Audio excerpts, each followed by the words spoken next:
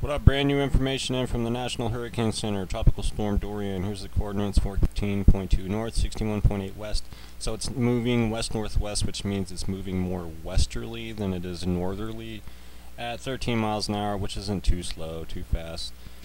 So that's supposed to continue through tonight, and on Wednesday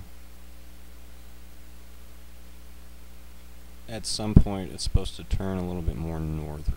So let's see, let's look at that and see what that means, you know what I mean? Because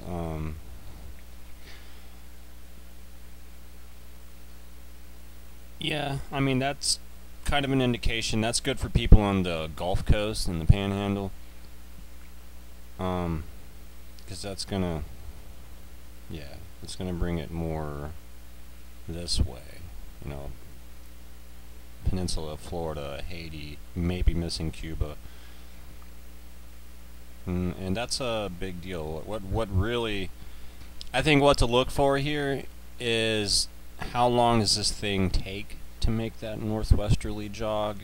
Does it meander a little bit to the south? Does it move a little bit more to the west? Does it move quicker? Does it do things that it's not predicted to do? Because that's going to change all the cones, I think we can all agree.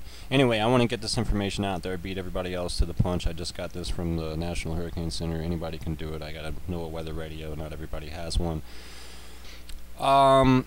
Yeah, I'll keep everybody up to date. Please subscribe. Please send me donations, whatever you can. I really enjoy doing this, and I'm going to get some original storm chasing footage out there too. So thanks a lot. Appreciate it.